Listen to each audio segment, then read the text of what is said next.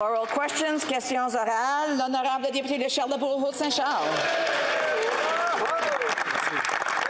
Madame la Présidente.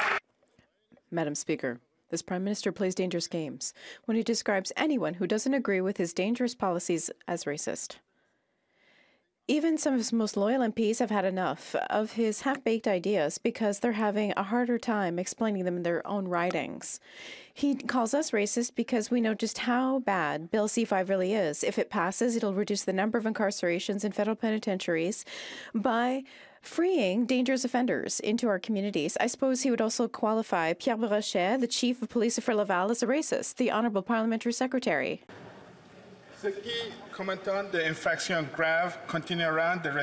Those who commit serious offences will continue to receive serious sentences.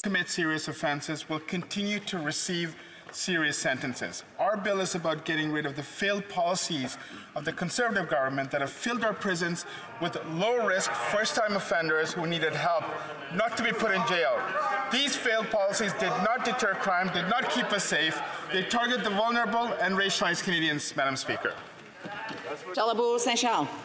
Madame la Présidente, lorsque le Premier ministre nous traite de racistes. Madam Speaker, when the Prime Minister calls us racist because we oppose this dangerous bill, doesn't he realize that on the basis of the standard, he's accusing members of his own caucus of the same thing? C-5 is just a public relations exercise designed to reduce incarceration rates and freeing violent criminals who would otherwise be behind bars. Because he likes to brag about having the support of Canadians, is he aware that Stéphane Wall of the Community of Citizens in Action Against Gun Violence said that Bill C-5 is in perfect dichotomy with the social context of gun violence? The Honourable Parliamentary Secretary of the Minister of Justice. Speaker, let me repeat. Those who commit serious offences will continue to receive serious sentences. Our government is committed to our criminal justice system reform. It's a promise that we made to Canadians, and we intend to keep it. This is about criminal justice policy that actually keeps our communities safe. A justice system that targets unfairly Indigenous peoples, Black and marginalized communities is not effective, does not keep us safe, and must be changed, Madam Speaker. Good job. Charlebourg, Saint-Charles. Madame la Présidente, je cite. Madam Speaker, what does Bill C-5 do to protect our youth and discourage them from going down this path? It does nothing to discourage them. On the contrary, by abolishing certain mandatory minimum penalties, this is just reinforcing impunity for this type of act. And who said that? Annie Sampson. She's a former strategic advisor to municipal affairs and political analyst for Radio-Canada. Is the Prime Minister claiming that the Chief of Police for Laval, the Community of Citizens in Action Against Gun Violence, and now Ms. Annie Sampson are racists? The Parliamentary Secretary to the Minister of Justice. Un système de justice qui cible les peuples autochtones. If the justice system targets marginalized people, Black people, and Indigenous people, the situation needs to change. Testimony of the Canadian Association of Black Lawyers, the Federation of Association of Asian Canadian Lawyers, the South Asian Bar Association, as well as many legal experts have come forward and supported this bill, Madam Speaker. The honourable member for Calgary-Midnapore. We've recently seen the Supreme Court interpret current law as allowing extreme intoxication as a valid defense against violent crimes. This is an urgent message that the legislation we pass here in this House must be absolutely clear. Yet this government is insisting on trying to weaken our justice system by allowing judges to sentence offenders to house arrest for violent crimes. So why is this government allowing drug traffickers and those guilty of firearms offences to go virtually unpunished? Oh, wow. Thank you, Secretary of the Minister of Justice and Attorney General. Madam Speaker, I want to be very, very clear here, and I've repeated this before. Those who commit serious offences will continue to receive serious sentences. Our bill is about getting rid of the failed policies of the Conservative Party, policies that have filled our prisons with low-risk, first-time offenders who needed help, not to be put on jail. These failed policies did not deter crime, did not keep us safe. They target the most vulnerable and racialized Canadians. The honourable member for Calgary-Midnapore. Well, this government can try to deny it all that they want. Organizations like Mad Canada and women's shelters know the truth. With Bill C-5, the court may order that the offender serve the sentence as house arrest for offenses such as sexual assault and harassment. This means many women will be stuck in their community with their offender. You know, the Prime Minister claims he's a feminist, but his legislation is causing harm to women. If he's really a feminist, why would he do that? The Honourable Parliamentary Secretary, the Minister of Justice and the Attorney General. Madam Speaker, this is about criminal justice policy that actually keeps our communities safe. I want to invite the member opposite to listen to the very profound testimony of the president of the Canadian Association of Black Lawyers, the Federation of Associations of Asian Canadian Lawyers, as well as the South Asian Bar Association. They speak to the desperate impact of our current criminal justice system on racialized and Indigenous people, and I really reject the premise of the question that posed by the opposite. L'honorable député de Saint-Jean. Madame la Présidente, pendant que Québec est en... Madam Speaker, while Quebec is in the throes of its debate on Bill 96, Ottawa is trying to get around one of its main measures. With C-13, Ottawa's preventing Quebec from applying the Charter of the French language to businesses under federal jurisdiction. While we need to protect French in Quebec, Ottawa's protecting English at work. The Liberals are in a hurry. They just imposed time allocation on Bill C-13 to debate it as little as possible. Are they worried that the people of Quebec are going to mobilize against this bill that does not protect the right language in Quebec? The Minister of Official Languages. I want to thank my colleague. Our government is firmly committed to protecting and promoting French throughout the entire country, including Quebec. And we are firmly committed to supporting official language minority communities. That's why we have an ambitious bill that has more teeth to ensure that we can improve the situation of bilingualism in Canada. I hope that everyone will help us pass this bill. Thank you. Saint-Jean. Quand elle parle de mordant, la ministre omet de mentionner... When she talks about teeth, she forgot something important. Bill C-13 allows businesses to adhere voluntarily to the Charter of the French language. And she knows full well the difference between voluntary and mandatory. If Bill C-13 passes, Bill 96 will apply only to businesses if they feel like it. It's difficult to believe that this hasn't been arranged in the back room when we know the position of many Liberals when it comes to protecting French. The reality is that in Quebec, French is what needs protection. Does the minister understand that it's anglicization of places of work that she's protecting with Bill C-13? The Honourable Minister. The position of Liberals on French is clear. It needs to be protected and promoted and cherished. It's a magnificent language that we're all going to defend. What I'm worried about is the radicalization of the bloc that says that Liberal members in Quebec are just Canadians. So you've got members for the Bloc Québécois and Canadians. There are Liberal MPs in Quebec who speak to Quebecers who are just as Québécois as them. Le député va répondre une question encore. Je le demande. The honourable member will need to adjust his microphone because we're hitting a lot of pops. It's too close to your mouth. The honourable member for Rosemont-la-Petite-Patrie. On the ground, there is a great deal of anger. People are frustrated and worried, sometimes even in despair, because the federal government is unable to deal with their own files. There's horror stories, whether it be in immigration, for passports, for visas, for EI. The government seems unable to deal with things in a reasonable time frame, and it causes disastrous consequences for people's lives. When will the Liberals invest the necessary resources to respond quickly to the population's needs? The Honourable Minister. Madame la Présidente, et j'aimerais remercier mon collègue pour son... Thank you, Madam Speaker. I'd like to thank my colleague for his question. We understand Canadians' frustrations right now. We are responding to the unprecedented levels of requests we've received for passports. We're in a transition period. We're coming out of, or we hope coming out of, the pandemic. We're mobilizing the resources necessary to meet this level of demand, and we're hoping to keep those measures in place. Thank you. For Windsor West. Madam Speaker, the delay on the Huawei decision compromised our intelligence sharing with allies and compromised competitiveness of our domestic telecoms industry. Canadians deserve a real answer about why their national security and privacy was put at risk. It took 3 years to announce a ban, and Huawei is still operating in Canada. The government wasted precious time, and now they ask us to wait even longer for legislation that will finally protect Canadians and close this embarrassing chapter for our country. Why is this government failing to prioritize the national security and privacy of Canadians? L'honorable ministre. Speaker, I'd like to thank the member for the question and giving me the opportunity to come back to the announcement we did yesterday. Madam Speaker, this has never been about a race. This is about national security. What we've announced yesterday is our intention in order to exclude equipment and services from Huawei and ZTE from the 5G telecommunication network in Canada, Madam Speaker. This is in the best interest of Canadians. This is protecting our national security, and this will ensure the resilience of our telecom sector for generations to come, Madam Speaker. Honourable Official Opposition House Leader. Across Canada, residents depend on police, fire, and EMS services. These services, funded by tax dollars, are facing high gas and diesel prices to fuel their vehicles that are on the roads in every community 24 hours a day, 7 days a week. The cost of fuel is in many cases blowing past emergency service budgets. Taxpayers in these communities can't afford additional increases in their property taxes to pay for these added costs. Why won't the Liberals scrap the carbon tax or lower the GST on fuel to not just help Canadian families who are suffering from high gas prices, but also for the emergency services as well? Parliamentary Secretary to the Minister of Environment and Climate Change.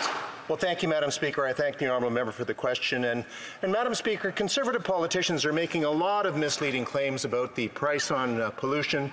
The facts are, and here are the facts, Madam Speaker, 70% of the gas price increase is due to crude oil prices going up, largely because of Russia's illegal war in Ukraine, and another 25% of the price is the result of provincial taxes and refining margins.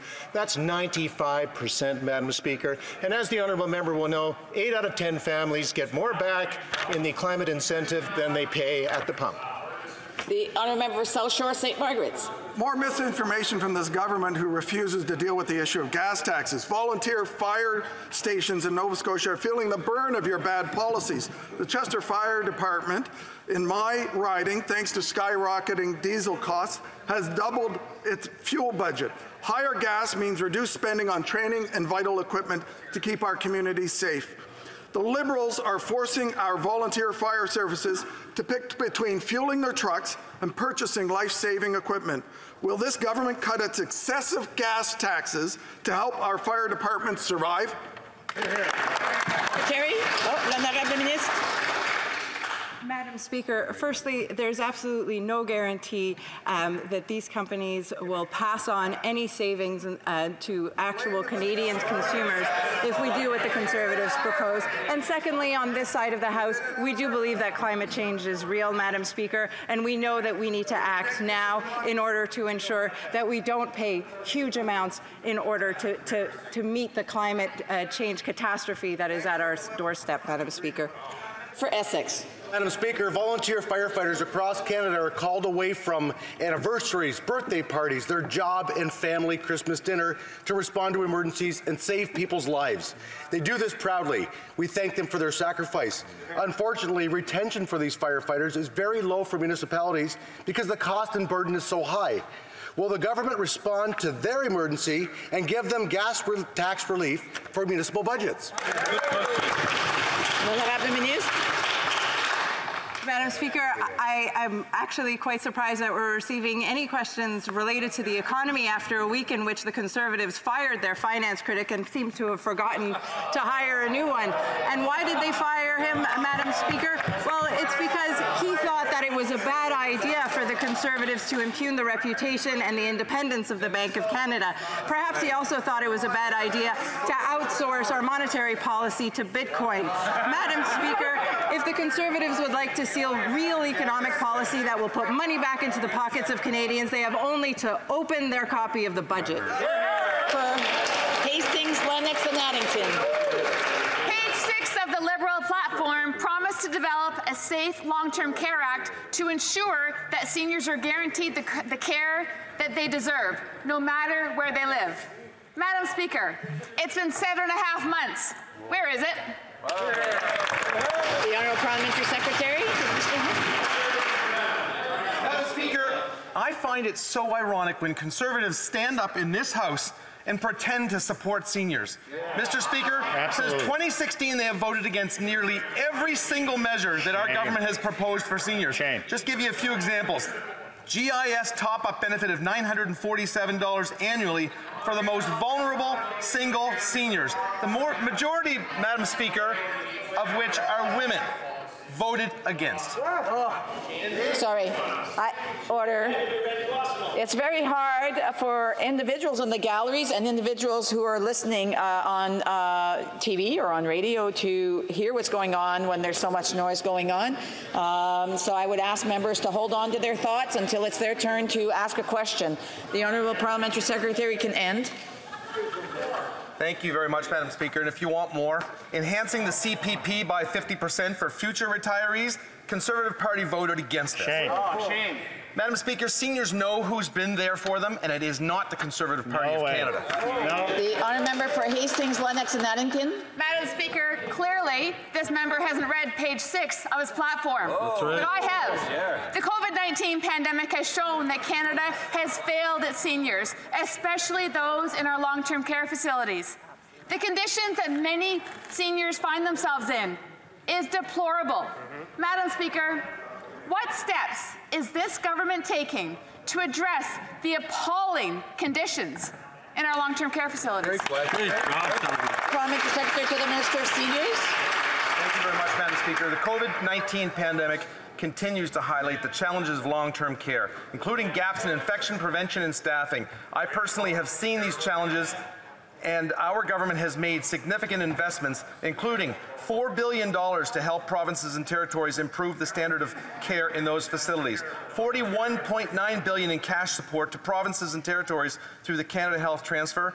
Madam Speaker, we will keep working with the provinces and territories so that we can fight COVID-19 together. The honourable member for Calgary Rocky Ridge. Well, Mr. Speaker, or Madam Speaker, deficits, monetary expansion, and consumer taxes like the carbon tax all drive up inflation, and nowhere is this more obvious than in Canada's housing market, where the price of housing went through the roof at a time of massive job loss and shrinking GDP during the pandemic.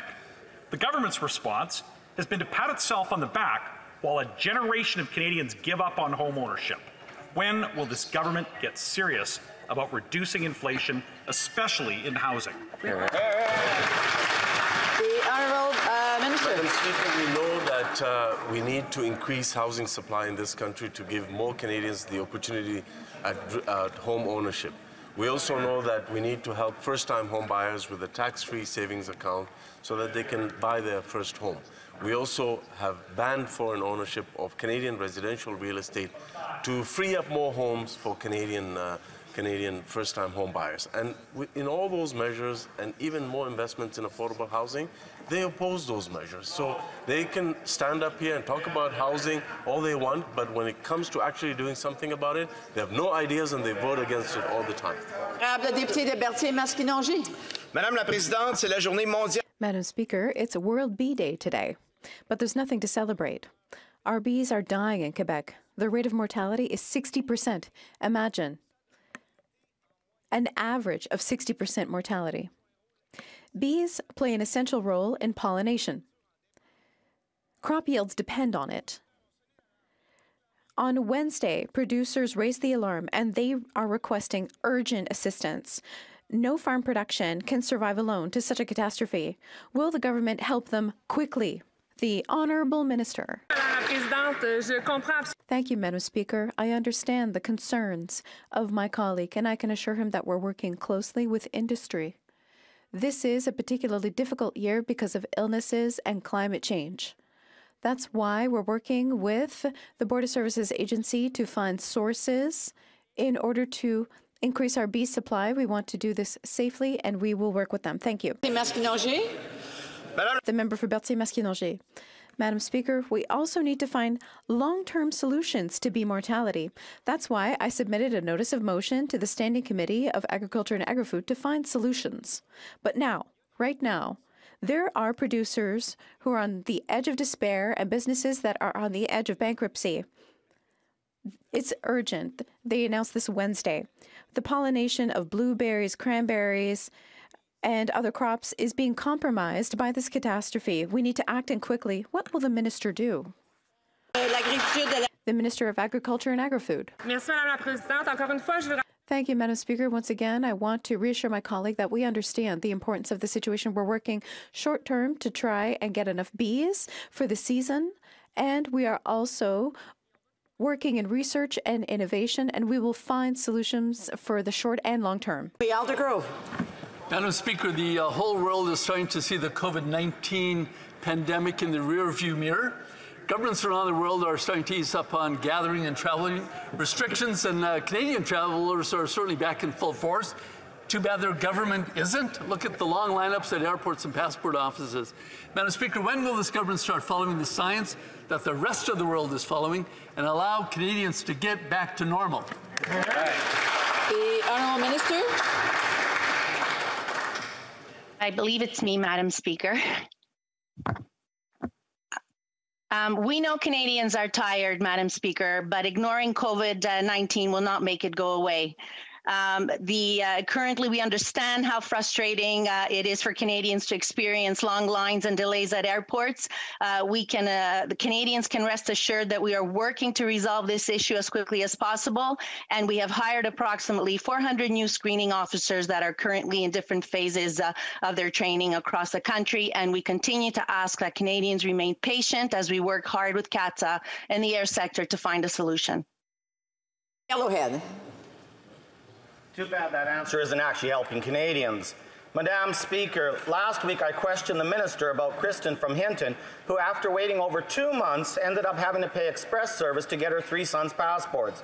The minister replied, if a person submits all required passport documents and Service Canada is outside its service standards, the client should not be paying extra fees. Madam Speaker, will the minister confirm that Kristen and others who paid extra fees will receive a refund and no Canadian will pay extra fees due to this minister's incompetence? The Honourable Minister. Thank you, Mr. Speaker. As I said last week, that is in fact correct, that no Canadian should be paying extra fees if, in fact, they have submitted all the correct documents and everything is in order with their application, and their application is not processed within the processing times.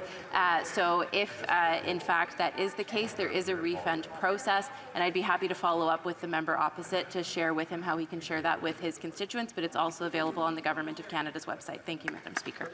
The honourable member for Battle River Crowfoot. Thank you, Madam Speaker. While the world is getting back to normal, these Liberals are bent on keeping Canadians from returning to work. Their punitive mandates and virtue signaling are in fact imposing poverty upon some of its citizens. This includes at least 4 women in East Central Alberta who work for FCC and Canada Post. When will these Liberals allow these women and all the Canadians they fired to get back to work like before the pandemic? L'Honorable Ministre. Madam Speaker, from the beginning of this pandemic, we made a commitment to Canadians to keep them healthy and safe during this pandemic. We have put in place measures to do so, to protect workers and communities. And, Madam Speaker, federal public servants stepped up. They got vaccinated, fully vaccinated, up to 99%. And this shows that we know we need to continue to make sure that public servants and Canadians are safe. We are committed to review the current policy, and we will come back with a decision. In this place, we see the Liberals play COVID theatre with their masks, only to remove them as soon as they leave the parliamentary precinct at bars, restaurants, and receptions. This as they insist on continuing never-ending mandates and restrictions. When will the Liberals stop their hypocritical theatre and end the mandates? The Honourable Minister. Thank you, Madam Speaker. You know, it's very, very troubling to see members on the opposite side deny the existence of a pandemic that is still stealing the lives of so many of our neighbours. Just in the last 3 weeks, over 1,000 Canadians have died from COVID-19, and masks help. and vaccinations help. And time again, we're hearing from the Conservatives that they want to get back to normal. And I want this pandemic to be over too. Every Canadian wants this pandemic to be over, but just wishing it so does not make that happen. We must continue to be vigilant, wear our masks, and encourage vaccination. Thank you, Madam Speaker. Again, it's getting exceptionally loud in here, and I'm having a hard time hearing the answer, and I'm sure that if the official opposition and the government is going back and forth, I'm sure they're not hearing the answer as well. So I would say that members can please tone it down. The honourable member for Courtenay Alberni. Madam Speaker, people across the country are dying from the toxic drug supply. Instead of receiving help, they're being punished. A recent media report found that Black and Indigenous people continue to be disproportionately arrested on drug possession charges. This echoes what Health Canada's expert task force on substance use told the government over a year ago. That decriminalization will help Canadians get the help they need. The war on drugs doesn't reduce harm or help people. Will the government finally address the root causes of substance use by treating it truly as a health issue rather than a criminal issue? The Honourable Minister. Merci beaucoup, Madame la Présidente, and I thank my colleague for his question. Our government recognizes that problematic substance use is a health issue, and we are working to divert people who use drugs away from the criminal justice system and towards supportive and trusted relationship in health and social services.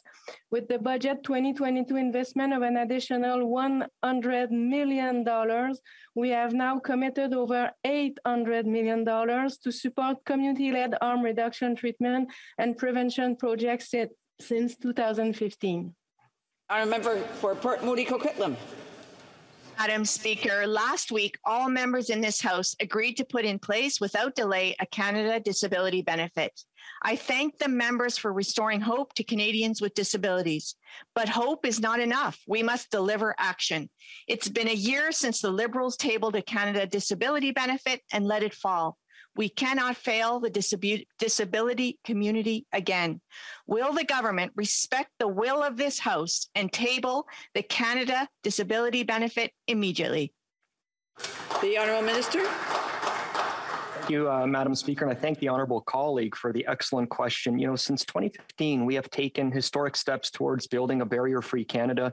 In addition to the $112 million from Budget 2021, with Budget 22, we are investing nearly $300 million in disability inclusion, including an employment strategy for persons with disabilities. Moving forward, we are absolutely committed to implementing the Disability Inclusion Action Plan, which will establish a robust employment strategy and enhance eligibility for government disability programs and benefits. And that includes, Madam Speaker, introducing the Canada Disability Benefit Act to address poverty among Canadians with disabilities. We all benefit when everyone... For Sudbury? Comme nous le savons tous, notre secteur... Mr. Speaker, as we all know, over the past 2 years, our tourism industry has been hit hard by the pandemic with public health orders and border closures. Can the Parliamentary Secretary to the Minister of Tourism and Associate Minister of Finance tell us how the government is supporting this industry, which remains a key economic driver and job creator, especially for young Canadians and rural communities? The Honourable Parliamentary Secretary.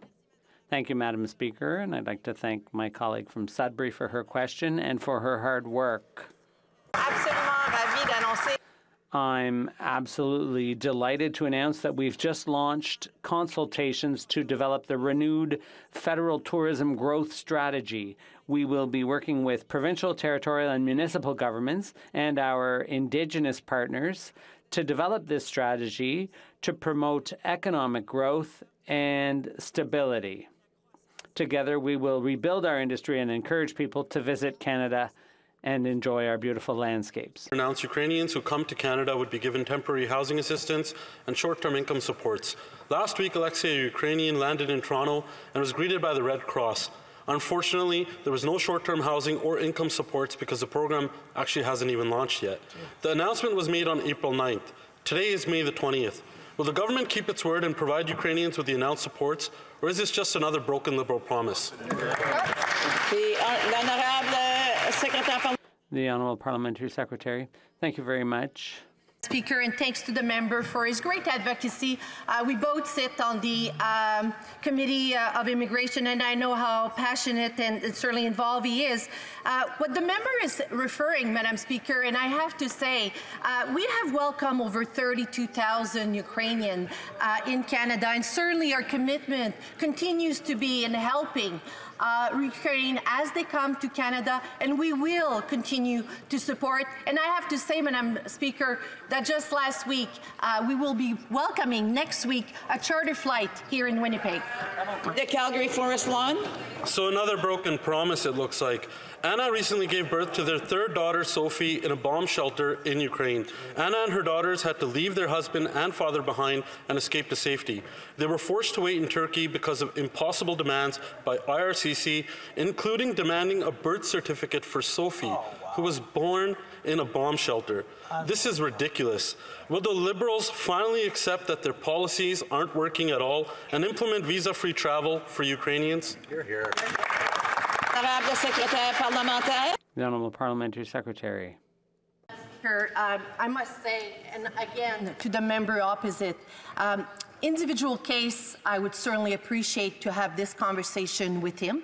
As we always want to make sure, as the member well known, there's numerous measures that we have put in place to ensure that individuals can come to Canada. And as I mention all the time, we will continue to be there to welcome as many people as Ukrainian as possible in Canada. Merci, Madame. For Edmonton West. Madam Speaker, Immigration Canada's annual fees report notes that just 19% of passports were processed within the required timelines. And this audit was well before the current surge and delays. Yet at the same time, 88% of executives at Immigration Canada received hefty performance bonuses. Does the minister believe failing Canadians applying for passports 81% of the time warrants performance bonuses? The Honourable Minister. Said, we recognize that Canadians are experiencing frustration right now with the incredible surge in demand when it comes to passports. We are experiencing unprecedented demand, the likes of which we haven't seen since 2006, because over the past 2 years, Canadians followed public health advice. They stayed home. They did their part to keep themselves and their loved ones safe. We are working around the clock at Service Canada. Evenings, weekends, we've added over 600 additional staff at this point to ensure that we can meet those processing times in a timely manner. Thank you, Madam Speaker. I remember Edmonton West. This government was failing 81% of the times before the current surge. Now, the Service Fees Act requires government to develop service standards for government services that charge fees, such as for passports. It also requires the government to refund such fees if such standards are not met under the Directive on Charge and Special Financial Authorities Act. The government has not been meeting their standards for passport application services, as we know, for well over 80%. Therefore, is the government refunding these Canadians as is required under law? The Honourable Minister. Speaker, for in-person passport services, we're meeting standards about 98% of the time within 10 days. It's the mail-in option in which there are experiencing delays, and we continue to work around the clock. Previous to the pandemic, the majority of passports were processed in person as opposed to the mail-in option. This has now shifted, and so we are adjusting and shifting resources as necessary, but we will continue to examine and do everything we can to make sure that we're delivering these services in a timely manner for Canadians. Thank you, Madam Speaker. The Honourable Member for Joliette. Thank you, Madam Speaker. The budget bill gets it wrong when it comes to the luxury tax. Instead of taxing billionaires who buy private jets, the government's taxing our aerospace industry and putting it at a competitive disadvantage to foreign competitors. Everyone in the industry agrees on that. The government is trying to push C-19 through as quickly as possible, but there's no indication they're trying anywhere near as hard to fix the problems with their luxury tax. Will the government commit to fixing C-19 so it stops undermining Quebec and its industrial flagship? Thank you, Madam Speaker. The Honourable Parliamentary Secretary. Thank you, Madam Speaker, and I'd like to thank my colleague for his question. We know that the aerospace industry is of crucial importance to Quebec and, by that very fact, to all of Canada. those who are exporting jets are entitled to a refund of that tax. This is a measure to ensure that everyone pays their fair part without any adverse consequences for our manufacturers. The honourable member for Joliette. That's not true at all. We've been working on this for months. There's been no communication. It takes 6 months to get a tax refund of hundreds of millions. Not often do management and the unions pull in the same direction, but that's what happened yesterday at the Finance Committee. The aerospace industry and workers came together with one voice and said, all it needs is a few fixes and the luxury tax will be fine. Otherwise, it misses the mark and does damage to our companies. The government may well have bought themselves a majority by cutting a deal with the NDP, but they're all alone on this one.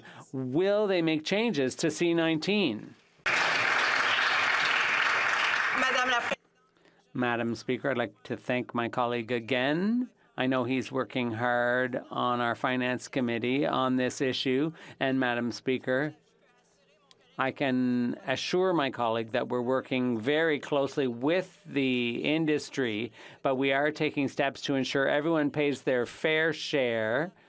And so the 1% of the wealthiest, we want to make sure they pay luxury taxes on luxury vehicles and jets. And that's an important commitment we've made. And I will work with my colleague to make sure that the manufacturers don't end up footing the bill. Carbon capture tax credit included in this year's budget was not included in the Budget Implementation Act. Why not? L'honorable ministre. The Honourable Minister. Madam Speaker, I agree with the honourable member that carbon capture and storage is going to be critical to reach our 2030 as well as our 2050 goals. We need to use every tool in the toolbox, as our Minister of Environment and Natural Resources has said. This incentive is, again, a critical tool to reduce our emissions, and this is an important technology to share with the world, Madam Speaker. The honourable member for Calgary Centre. Thank you, Madam Speaker. Lots of tools in that box, I should say. But carbon capture is widely viewed by all scientific input as the nearest term solution to decarbonizing our energy needs. There is no path to environmental goals without it. It's been over a year since the government rejected my tax credit on carbon capture because it needed to consult. After all that time, it was announced in this year's budget, yet still no action. So if the minister believes the climate crisis is the biggest challenge the world faces, why is he so slow in advancing the most obvious solution? The Honourable Prime Minister, Secretary, the Minister of Environment and Climate Change. Well, Madam Speaker, I thank the honourable member for the question, and I hope he's had a very deep dive on our emissions reduction plan, which is a very ambitious sector-by-sector pathway to reach our 2030 emissions. And Madam Speaker, carbon capture and utilization and storage is going to play a very, very important role in that. But not only that, in the ERP, Madam Speaker, we've got incentives for infrastructure and support for electric vehicles, energy retrofits for greener homes and buildings, and we're going to reduce oil and gas emissions, and we're going to work with the sector, Madam. Dauphin, Swan River, Nippewa. Madam Speaker, a constituent named Sharon called me the other day. She said, I can't afford to drive to the city for groceries. Gas prices are crazy. Many agree with Sharon, especially rural and low-income Canadians. Last week, the average gas price was 85 cents less per litre in the United States compared to Canada. Why? Because the Liberals love taxing fuel. Madam Speaker, why hasn't the government provided any tax relief for Canadians at the pumps? The Honourable Parliamentary Secretary. Madam Speaker, we know that a price on pollution is the best way to fight climate change and that inflation is a global phenomenon. We also know that the federal price on pollution is 11 cents per litre and that it is the only fee collected on gas that is refunded to consumers, with 8 out of 10 families actually getting more money back. Why is it that Conservatives oppose all of our affordability measures like childcare, retirement security, and the National Housing Strategy, but are always willing to make life more affordable for very profitable oil and gas companies? The honourable member for Kings Hands. Madam Speaker, Friendship Centres provide important culturally informed programs in employment, youth, and housing for Indigenous peoples across the country. Friendship Centres are important for Indigenous and non-Indigenous people to come together and learn from one another. The Mi'kmaq Native Friendship Centre has been providing essential programs and services to Indigenous people from across Nova Scotia from its downtown location in Halifax since 1972. Madam Speaker, can the Parliamentary Secretary to the Minister of Indigenous Service Canada inform the House on what this government is doing to support the Mi'kmaq Native Friendship Centre? The Honourable Parliamentary Secretary. Madam Speaker, I do want to take this opportunity to thank the member from Kings Hands for this very important question and his hard work on this file. The Mi'kmaq National Friendship Centre currently provides over 55 programs, including early childhood education, employment, housing supports for culture and language, as well as harm reduction. Yesterday, we announced $4.91 million in joint federal funding to contribute to the design, as well as the construction of this new facility. The funding will also support social and economic opportunities for Indigenous entrepreneurs. Building an improved, safe, and accessible space that supports the delivery of high-quality, culturally... Saskatoon Grasswood. Madam Speaker, Christy in my riding submitted her passport renewal by mail, which was the only option in March. She still, 3 months later, hasn't received her passport. When Christy actually heard from Passport Canada, she was given a phone number that spits out an automated message and then disconnects. When Christy wanted to file a complaint, guess what number Service Canada gave her? The same one. How embarrassing. When will the backlog be cleared? The Honourable Minister. Thank you, Madam Speaker. There is a huge demand for passports at this point in time, and I understand the situation that Christy is in. I would invite the member opposite and any members opposite that if they also have urgent cases to please get in touch with my office. We are happy to help them to ensure that Canadians get their passports on time. As I've explained recently, pre-pandemic, the majority of passport delivery issuance was happening in Service Canada offices. That has switched to mail-in. We are addressing this issue and allocating resources as necessary. Thank you, Madam. The Honourable Member for Lanark Frontenac Kingston.